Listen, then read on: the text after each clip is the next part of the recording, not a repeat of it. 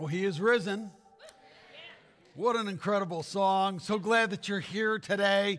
If you're joining us online, welcome as we celebrate Easter together. It's a terrific day to come together and recognize what happened almost a little over 2,000 years ago.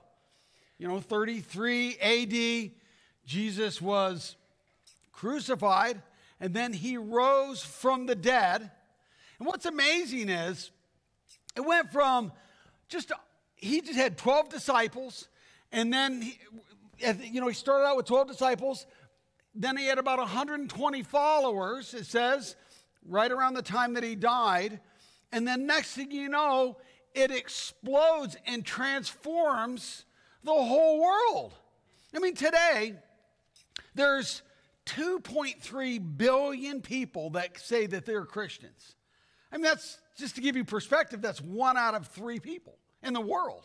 It's the biggest organization anywhere on the planet. If you were to take all the Christians, that 2.3 billion, that's bigger than China. That's bigger than China and Europe put together. That's bigger than China, Europe, and the United States.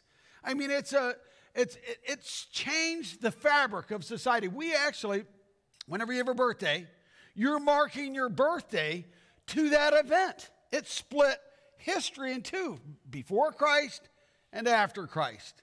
It was a monumental thing, and that's why we celebrate Easter. That's one of the reasons we're talking about the resurrection, the power of it, how it changed everything. Now, what transformed that small group of 12 guys and then 120, and then they went from just a small group, pretty much afraid, defeated, discouraged, to courageous, sharing their faith, talking about what had happened.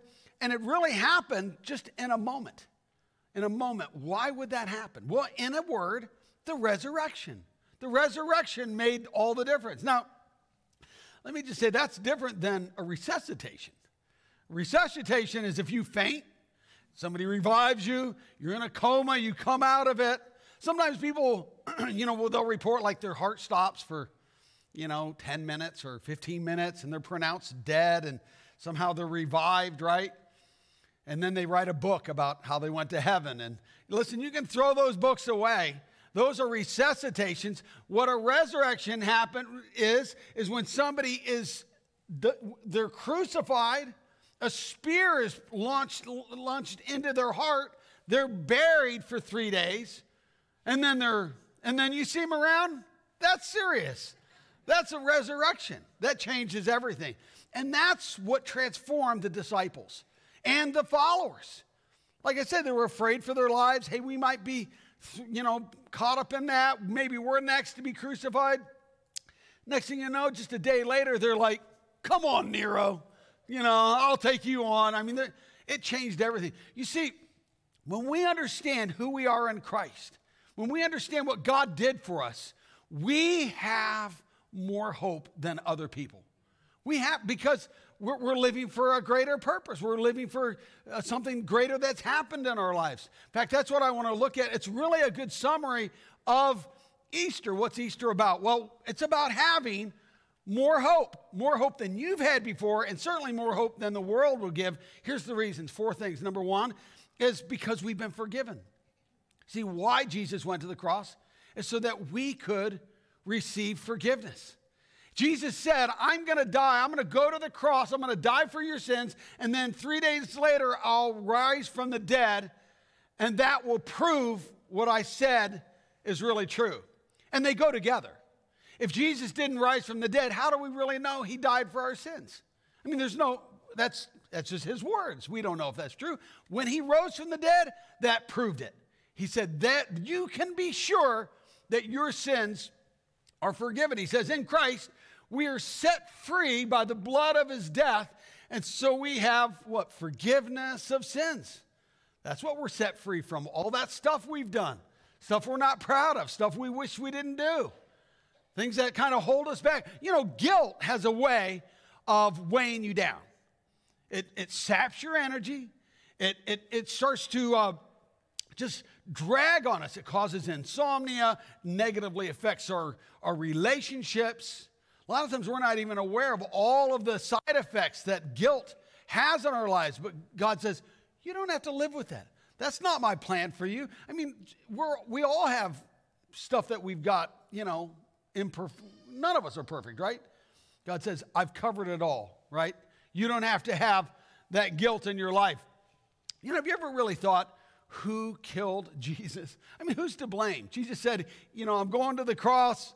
But, how did he get there? Who would you blame for that? Well, it's not Judas. I know he betrayed him. But it's not Caiaphas. He's the high priest. He was kind of the ringleader. It's not Pilate. He was the governor.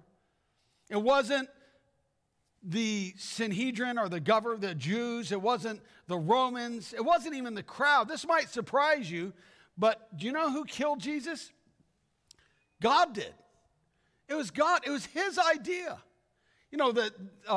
Mel Gibson's movie, The Passion of the Christ, it'll be showing today.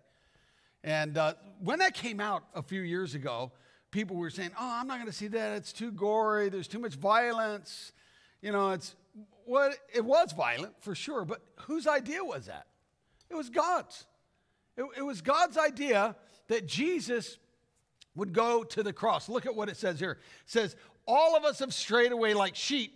We've left God's paths to follow our own. He's saying we all did our own things. We sinned, and yet the Lord laid on him, talking about Jesus, the guilt and sins of us all. He says, from prison and trial, they led him away to his death. But who among the people realized that he was dying for their sins? Even the disciples at the time didn't even understand it. It caught them off guard and suffering their punishment. He had done no wrong and he had never deceived anyone, but he was buried like a criminal. And then he was put in a rich man's grave. They're talking about Joseph of Arimathea. He donated his freshly hewn grave for Jesus' body to be put in. But it was, notice what it says. It's God's plan. It was God's plan all along that Jesus would go to the cross, that he should suffer. Yet, and notice the tense change. It goes from past now into the future. Yet when his life is made an offering for sin, he will have a multitude of children. Why does the tense change from the past to the future? Because this was written by a prophet, Isaiah, 700 years before this whole thing happened, before Jesus died on the cross. 700 years before. He's saying this is what's going to happen. And because of it, there's going to be a lot of followers. There's going to be a multitude. He's talking about the 2.3 billion all over the world that are celebrating the resurrection of Jesus today. It's happening all over the world.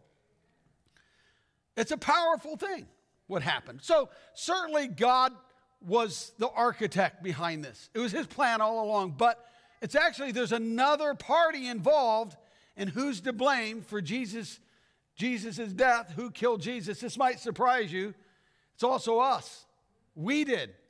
You see, he wouldn't have had to come if we hadn't sinned. Because of the way we've lived, when we've lived contrary to God's ways, Jesus had to come and die for us as well. Jesus was handed over to die because of us, because of our sins. And he was raised from the dead to make us right with God. If I were to come up with a definition of what is Easter, you might have invited people to Easter service today. They might have asked you, well, what is Easter anyways? Here's, to me, in one line, the definition of Easter. That Jesus was raised from the dead to make us right with God. That's the whole message. That's why he was raised from the dead. And so we can be completely forgiven. We don't have to have that stuff hanging over us. We can know, no, I'm right with God, which leads to the second thing. We're no longer afraid to die. There's a lot of people that are afraid to. In fact, honestly, the fear of death is really a universal fear, right? I mean, it's all over the world. It's a universal fear because it's the fear of the unknown. We don't know what's beyond our, what happens when I die. And so there's a fear about it. And certainly the pandemic with COVID has raised that and elevated that in a lot of people's lives. People that already had a fear, but they kind of kept it in check. It's gone like ballistic, their fear of death. And there is a fear of death because it's like, well, what's going on afterwards? We wouldn't even know there is eternity, there's life after death, unless it was for Jesus. We might hope, we might wish, we would wonder, I wonder if there's something beyond. But we know for certain that there's life after death and a great life after death because of what Jesus did on the cross. It says Jesus promised, he said, I am the resurrection and the life. Whoever believes in me, even though they would die like everyone else. In other words, we're all going to die. Just there is this commonality.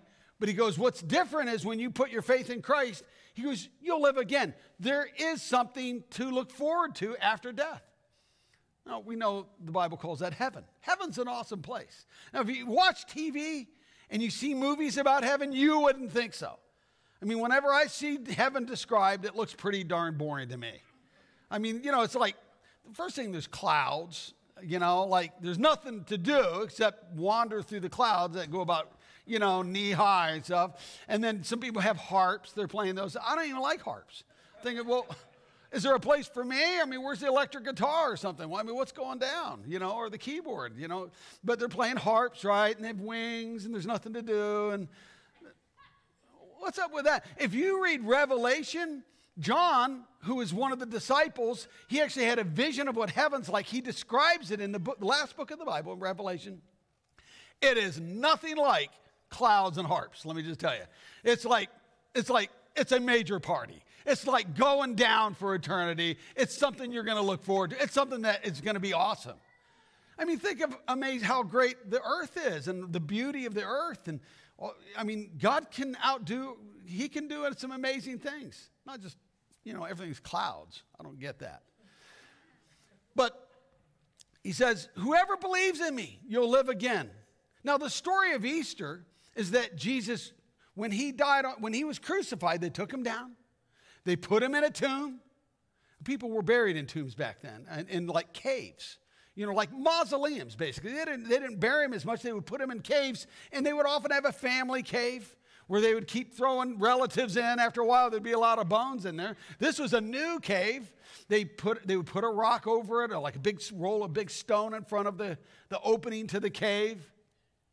And in this case, because of all the people that are involved, the governor, Pilate, he had a seal put over they rolled a big stone, put a seal, put some guards there.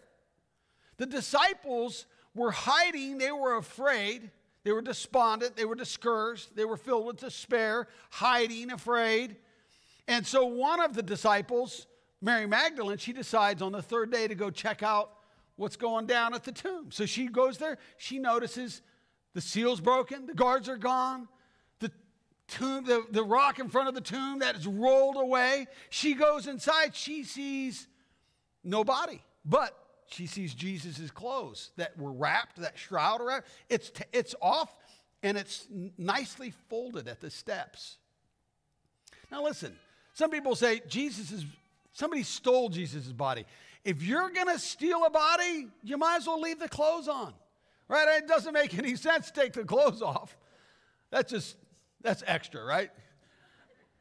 But the clothes are there. She's thinking, well, maybe somebody stole the body. Jesus appears. The resurrected Jesus has a conversation with her, says, go tell the disciples that I'm risen, and I'm going to come and talk to them and see them and visit with them. So she runs back, knocks on the door. The disciples finally let her in. She says, I just saw Jesus. He's raised from the dead. Do you think they believe it? They don't. They go, I don't believe you. You must have been hallucinating. You've kind of, you're just filled with grief, Mary. You don't know what you're talking about. So they go down. They see that the body's gone as well. And then Jesus appears to them. It's like they have eyewitness accounts. All of a sudden, Jesus starts to talk. He meets with the disciples. He meets with other people. For 40 days, he's there in Jerusalem meeting with people. And that's part of why, that's the explanation why they could go from cowering in their house, locked away, afraid, to a day later, they're bold and encouraged. Or just a few days later. It says, when we apostles told you about the powerful coming of our Lord Jesus Christ, We didn't base our message on clever myths that we made up. Rather, we witnessed his majesty with our own eyes. There's something powerful when you see it with your own eyes. If you went to a funeral, you saw the person buried. Many of you have been at funerals. You know, you went to the wake. Maybe it's a loved one. You went to the grave site. They were buried. You saw them buried. If you saw them 3 days later, would that change you? Would that like freak you out a little bit? Like, you'd be confused. You'd be like, what's up with this? I mean, it might change your perspective, right? I mean, and this is what happened. I mean, it radically changed him. And then he says, and for 40 days, he went around meeting many people. It says for 40 days after his death, Jesus appeared to people many times in many ways that proved beyond doubt that he was alive. They saw him, and he talked with them about the kingdom of God. It says, Christ died for our sins, just as the scripture said. He was buried, and he was raised from the dead on the third day. He was seen by Peter, and then by the 12 apostles. After that, he was seen by more than 500 of his followers at one time. He's just like teaching, and 500 of them. He's not even saying the whole thing. He's just telling you some of it. Most of whom are still alive, though some have died by now. Then he was seen by James, and later by all the apostles. Last of all, I saw him too. This is Paul writing. He's saying, I saw him, as well. This is conclusive proof. It's like definitive evidence. When you see somebody, if I were to tell you, yeah, I just had Starbucks coffee. I saw the Queen of England up here at this Starbucks right up the street. You'd go, come on, right? You wouldn't believe me. But what if you heard from 900 people? People saying, yeah, no, she was at Starbucks. Somebody else says, yeah, she's staying at the Quality Inn. And somebody else, yeah, I had her over for dinner. We had some lamb and we had some crumpets. I don't know what they eat, right? But, and somebody else, yeah, we were there at a big symposium and she was there. And I mean, 900 people, you'd say, well, I think the Queen of England was here. And this is what's happening. Eyewitnesses, they saw Jesus for themselves.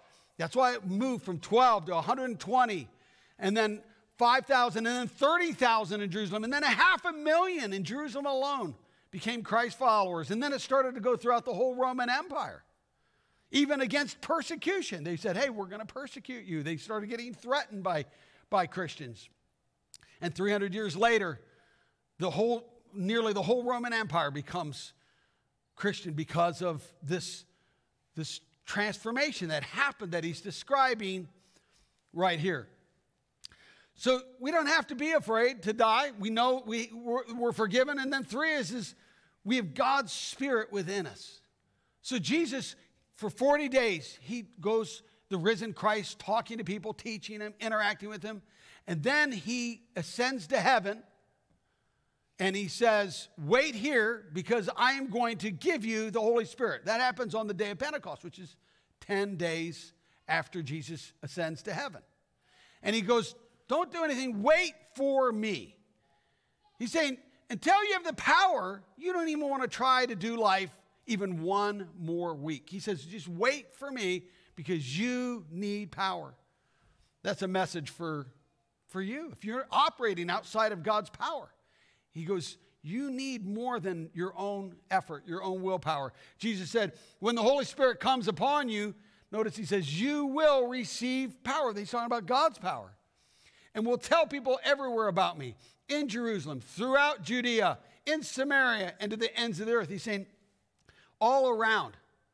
You see, the Holy Spirit is a promise from Jesus. He says it's for every believer, that you can live life with God's power. You don't have to do it on your own. In fact, you need that supernatural advantage. God offers it to you. You can tap into that additional power that you can't do. In fact, that's God's plan for your life. You can't really fulfill your purpose unless you have the power. You know, a vacuum cleaner can't fulfill its purpose if it's not plugged in. A blender can't fulfill its purpose if it's not plugged in. You have a purpose that you can only fulfill when you get plugged in to God's power. What kind of power is that? Well, the power, he's saying, is the same power that raised Jesus from the dead. You go, Andy, come on. Look at it. It says, I pray that you will begin to understand how incredibly great is God's power. Incredibly great is God's power to what? To help you, to help those who believe him. It is that same mighty power that raised Christ from the dead. That's what he offers you. You see, the power that raised Jesus from the dead can also raise a marriage from the dead. The power that raised a body out of that tomb can also raise a dead career that looks like it's over. The power that God offers is the power that can free you from the painful memories of the past. The power that God offers you gives you the power to start over when you need that power, when you feel like your dream has collapsed and the things that you've been pursuing all your life has come to an end. God says, that's the power that I want you to have. That's the message of Easter. It's incredible. God says, I'm going to give you the power to overcome things you've not been able to overcome before, the habits and the things that you just keep getting stuck in, because that's what he offers. And then number 4 is we know that we have purpose that you were created for. That's another reason we have more hope, because God has a purpose for you. You see, no matter what you've accomplished in life, because you can have success without having significance. And when we have an emptiness in our lives because we don't know our purpose, and if you don't know your purpose, which a lot of people don't, then there is an emptiness. And there's a lot of things you can try to fill that emptiness with. You can fill it with money, with sex, with drugs, with internet, just binging on the TV or the internet, surfing around, shopping, careers, kids, all kinds of stuff. It's not all negative. I'm just saying you have an emptiness and you're going to try to fill that instead of being fulfilled in what God has for you, your purpose. Instead of just trying to fill it up, God says, I have a purpose for you. We want to help you to discover your purpose. If you're even fuzzy at all on that, we want you to be crystal clear, which is why we do Growth Track. If you're new with us, you heard about that earlier, right after this service. As you leave, we just ask give us 1 hour of your time for 1 month after each service. All we want is, and we will help you discover your purpose. That's a big part of the reason we exist as a church. Our vision of our church is to help people to know God, find freedom, discover purpose, and make a difference. We want you to know why you are here. That's a fundamental question. No matter how much you have succeeded in life, no matter what you've accomplished, if you don't know that foundational question of why am I here? Why did God create me? What am I supposed to do with my life? Then you will never find fulfillment. You'll never know your purpose. And you'll just be a wandering generality instead of a meaningful specific, accomplishing what God has for you. Now, there's a lot of Bible verses because it's filled throughout the Bible about how God wants you to know your purpose. Here's a few of them. It says, the Lord will fulfill his purpose for me because his love endures forever. What does that mean? It means that because God loves you, he wants you to live a purpose. He's given you a purpose.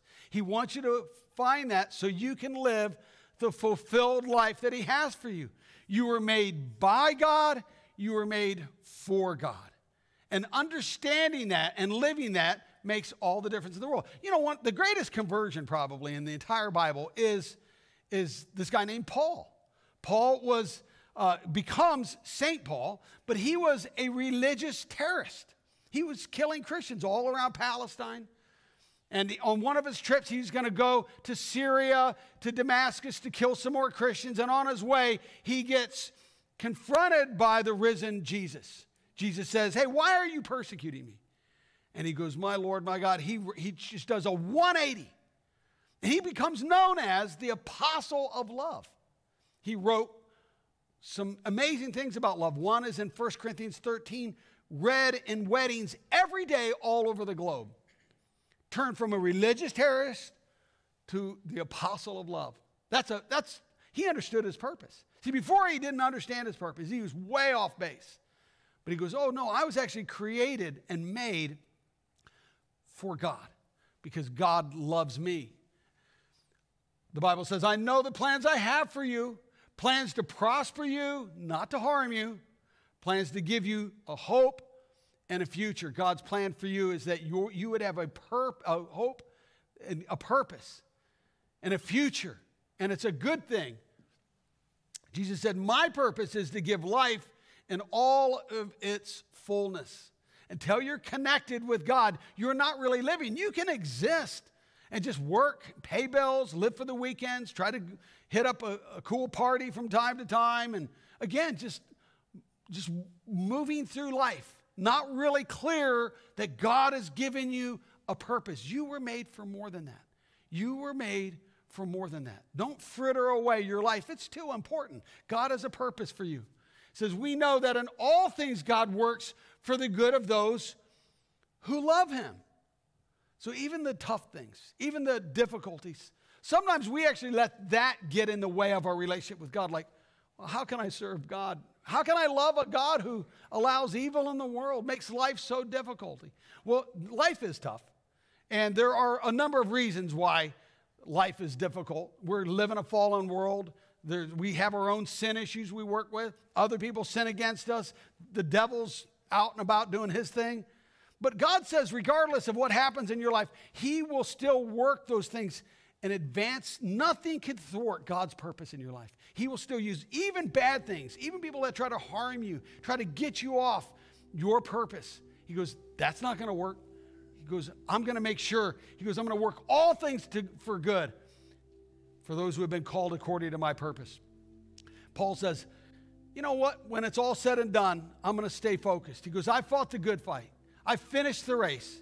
I've kept the faith. That's the kind of attitude we need to have.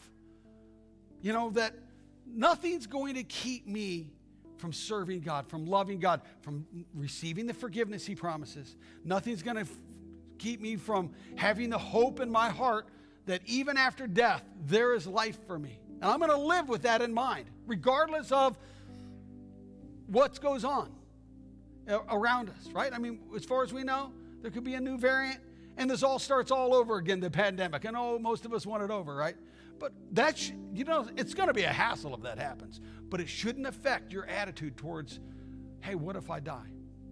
We're going to be socially responsible. We don't want to cause problems. But we don't have fear about death. That is part of the evidence that we have of God working in our life. That we know I have a purpose. And God's going to accomplish the purpose he has for me. Nothing will thwart that. Nothing. God's forgiven me. I don't have to fear death. God's Spirit is inside me, empowering me. And I've got a purpose. I was made for a purpose. You know, probably everybody here made a decision to come to church, or if you're online, to join us. I'm going to visit online. I'm going to go to Vineyard. But God is bigger than our own decision making. See, God wanted you to hear a message of hope this Easter.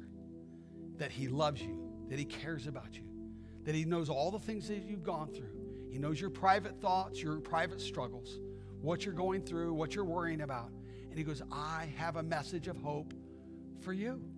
I want you to step into that. I want you to receive that. You don't have to have the same old that you came in with. You can turn everything around today. How do you do that? Well, it really comes from entering into a relationship with Jesus Christ. Saying, God, I want what you have. I want to receive that forgiveness that you died on the cross for. I want to receive that Spirit and the hope in my life that you rose from the dead for. And here's how you do that. It's actually just through prayer.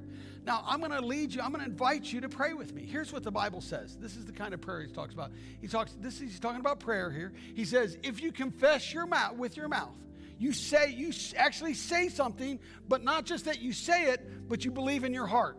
So the words by itself don't mean anything. It's when you put your faith to it. Even just a small amount. Jesus says the smallest amount of faith is all that's needed.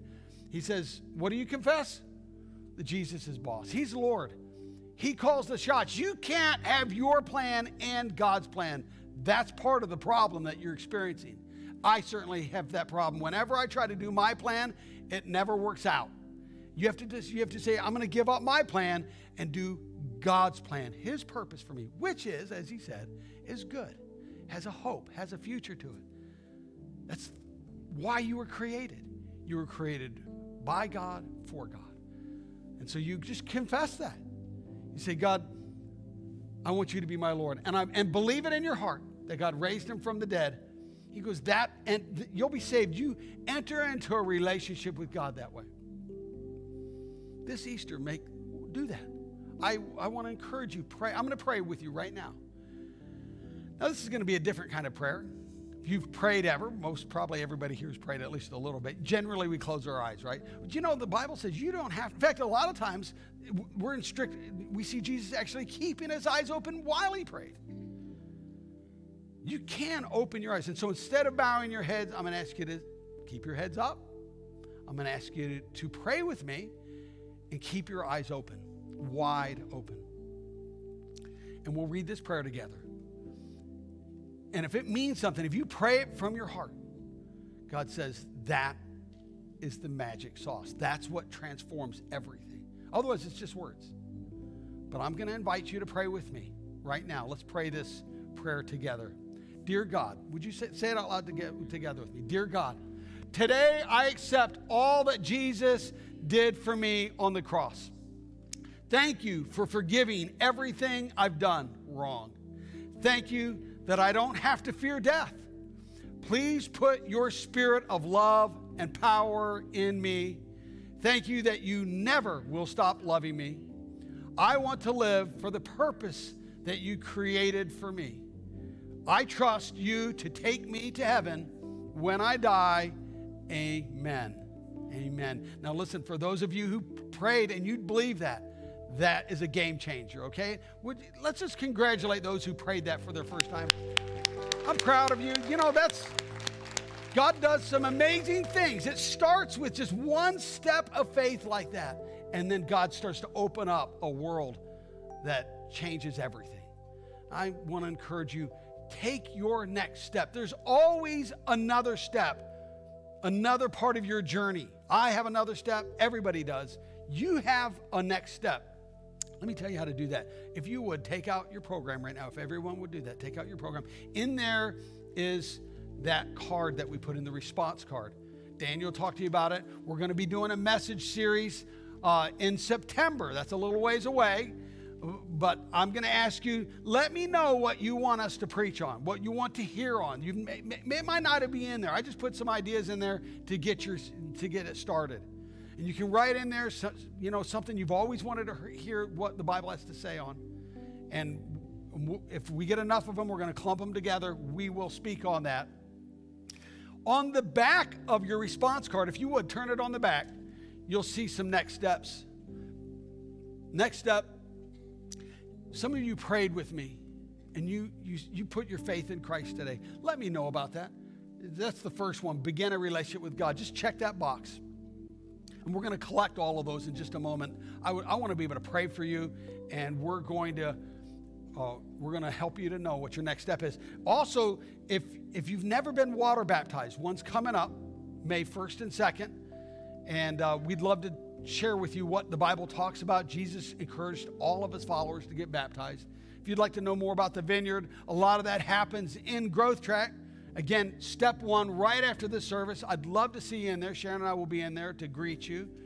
Step right in, learn more about the Vineyard, and learn, most importantly, about why God made you. Discover your purpose, okay? And then next week, super exciting, we're going to start a new series on rethinking your life. You know, when we go through all the kinds of stuff we've been going through this last year, sometimes it's a good time to just rethink, hey, I want to make sure I'm doing what I'm supposed to be doing in my life.